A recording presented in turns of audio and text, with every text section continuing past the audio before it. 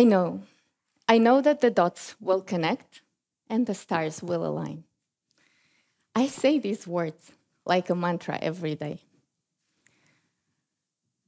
I'm a math teacher, a school director, and a founder of this school.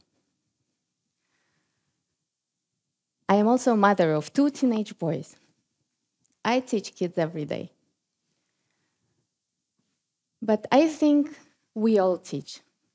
Every time we say or do something, then other people hear us or see us, we teach. And I also think we all have kids. Yes, those of you who are not yet parents, think of your own inner child. And that's why I want to talk to you today about teaching kids and helping them find what they want, helping them find their way to achieve it. You know, my kids are great. Friendly, responsible, polite, and generally happy. But their grades in school are not always great. And I'm not always, but sometimes I am worried that these bad grades will hinder their future success, that these bad grades will close doors.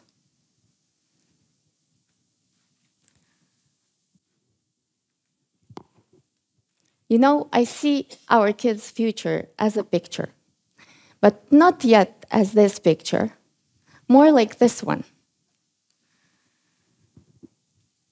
And when I think how to teach our kids to draw beautiful pictures of their future, I'm thinking of this easy way to teach them to draw. Maybe you know it. It's a game.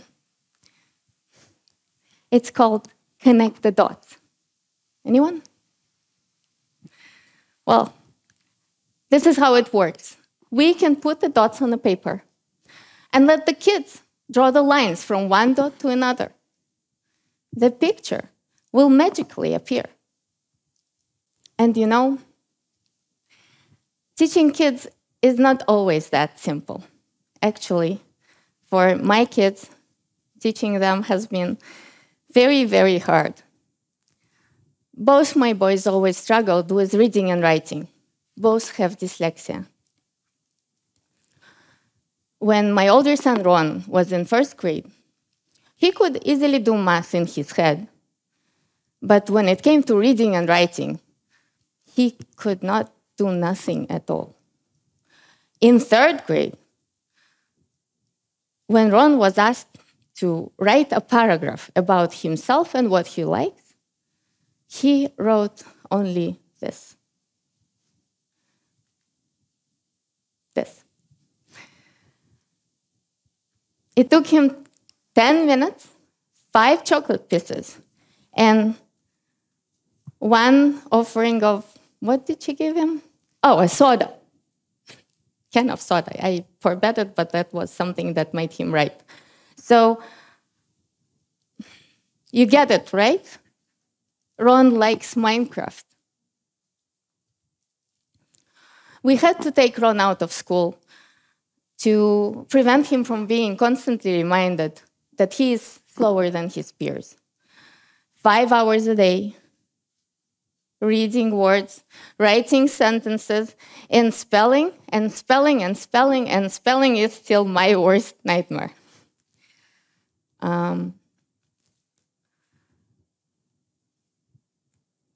Today,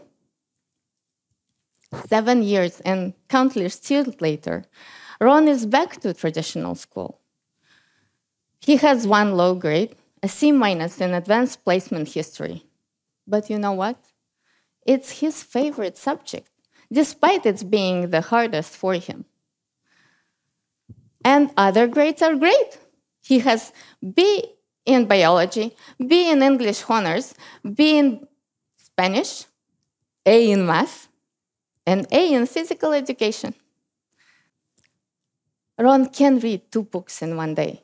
There are no signs of dyslexia anymore. It's just a bad dream from first grade. But you know, this story of hard to teach and hard to learn runs in my DNA through generations. When I was a child, I failed exams, I skipped classes, and eventually I dropped out of school. I did have ADHD. We figured it out when I was 24, learning to drive. And the only way to make you guys safe on the road when I'm driving was to take those focus pills. ADHD is attention deficit disorder. I probably had dyslexia. I hated reading and writing, and it was hard for me, but we never bothered to check on that one. And what I had for sure was a severe form of teenage rebellion. And you know what? Today, I want to thank my parents. Because with all that, they knew I was smart. They loved me. They supported me. They accepted my choices and helped me follow them through. I am a director and a founder of a math school today. I teach math in my own school, in my own way. 400 kids and 25 teachers. I found my way. Yet, I still don't read and respond to all my emails in time. I forget things, I lose them, and here I am. I forget my words. Just kidding. Maybe.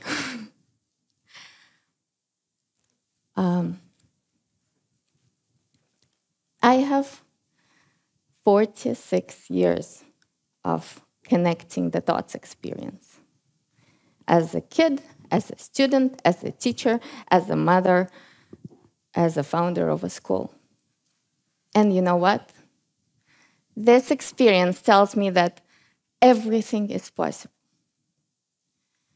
And to make it easier, I boiled down all these 46 years into just 5 principles.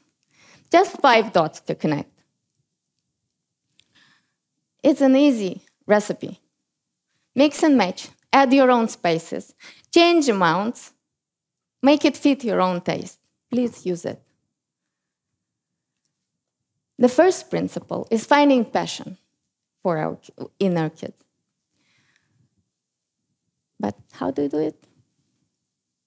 Well, if you notice what our kids like and what they're good at, and put it together with what we think is important, we can teach anything using their own natural inclinations and talents. There we go. ADHD again. Probably wasn't important.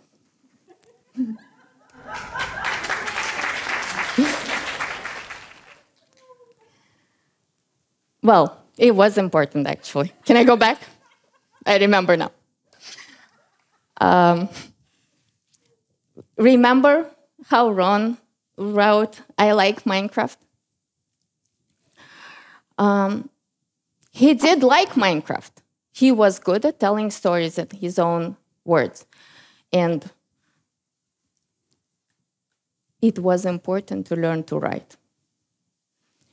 We found a coach who came up with writing rules for Minecraft. At first, she wrote those rules herself from Ron's words. Then he wrote a word inside, a 2, a sentence, a paragraph, until he was writing it all. We were there,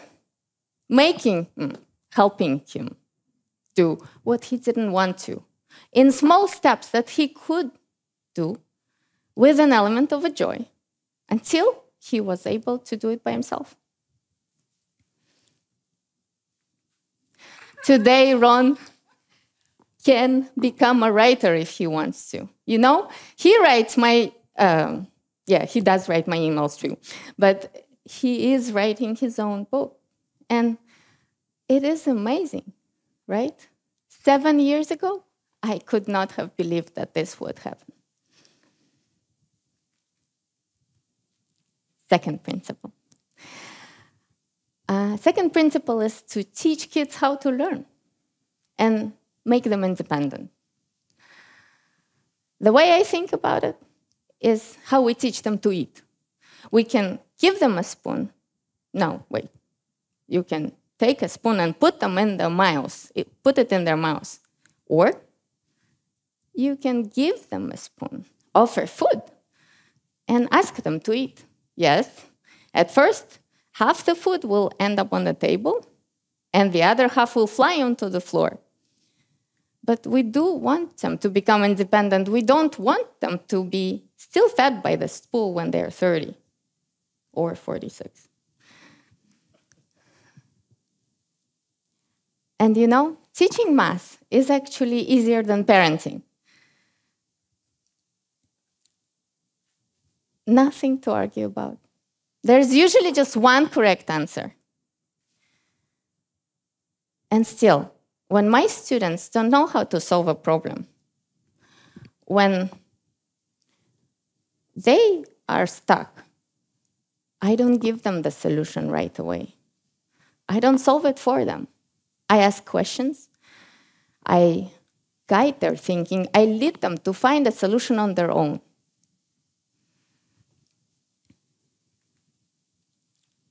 Third principle. I believe this is the foundation for teaching and learning. Third principle is love, trust, and respect. Of course, we all love our kids. It's a given. But what about trust and respect? Talking about it is easy, but making it happen? There's one story from when I was teaching that I want to tell you. It's when COVID hit, we all had to go online, and it was terrible. No personal interactions. I missed my kids. And in one of my teenagers group, kids didn't want to put their cameras on, more than half of them.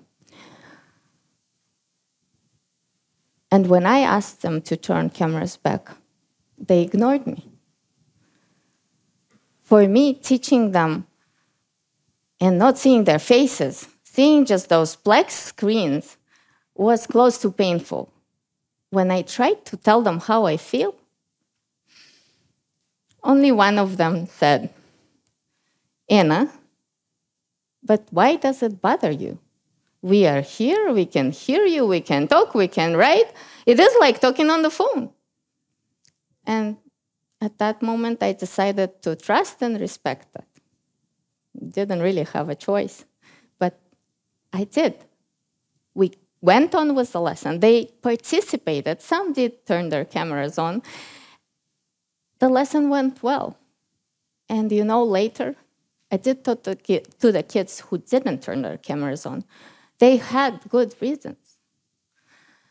One of the girls had a rash on her face and was embarrassed to show it on camera.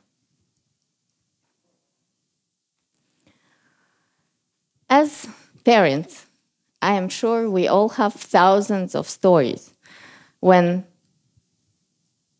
having it our way doesn't work, or even worse, works in the opposite direction. What we can do is make decisions together with our kids and see them as capable and independent even before they fully are. We can offer choices, have conversations, and often we will learn something new from our kids and realize that having it our way is not always optimal or necessary. A short principle. Reframe. Okay. But words matter. This is what it is about. And you know, positive words motivate, and negative, don't use them. And instead of saying, don't do that. Say, do it in another way. Instead of saying, don't get distracted, say, please focus. And you know, we can reframe our kids' vision of themselves. When they say, I can't do this, we can say, well, not yet, but you will. Number 5, who taught me to count? I can teach. So the last principle is making mistakes and letting kids struggle and fail. This is essential. Okay. Raise your hand if you have never, ever made a mistake.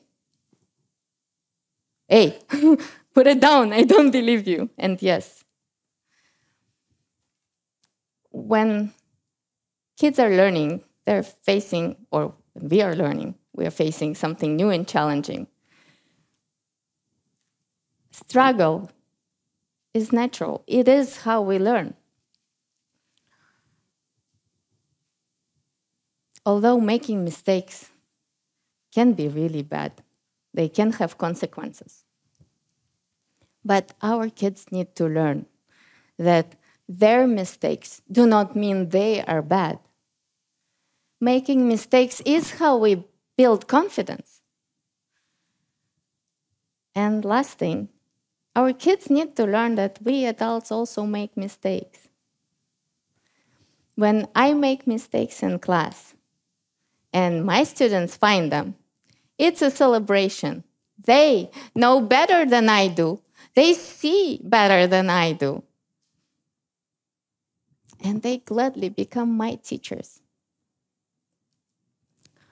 So here is the key lesson that I've learned. When I dropped out of school, I wanted to prove everyone wrong and prove myself right. I fought later for grades to receive a confirmation that I am smart. But today, I am making sure all my 402 kids know they are smart. And they know that what's really important is the progress and the passion to keep going.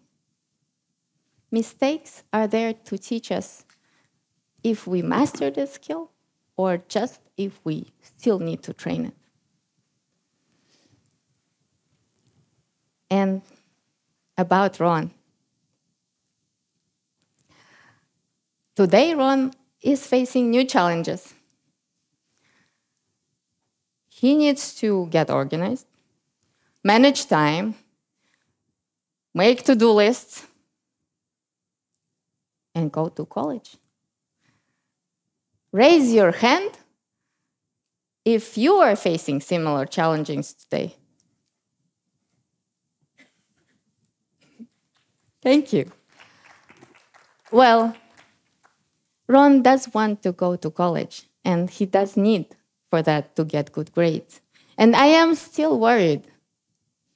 But I know he will learn, he will find his way. I know that because I know what to do.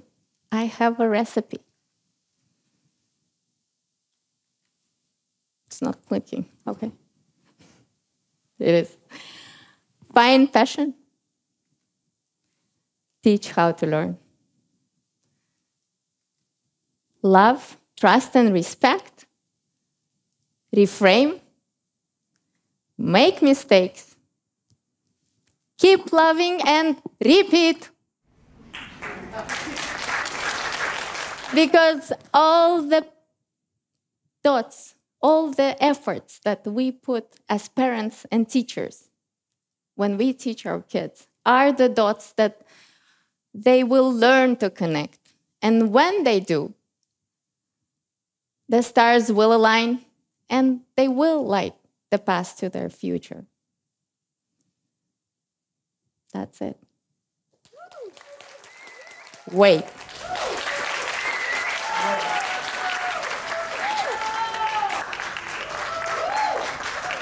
Thank you.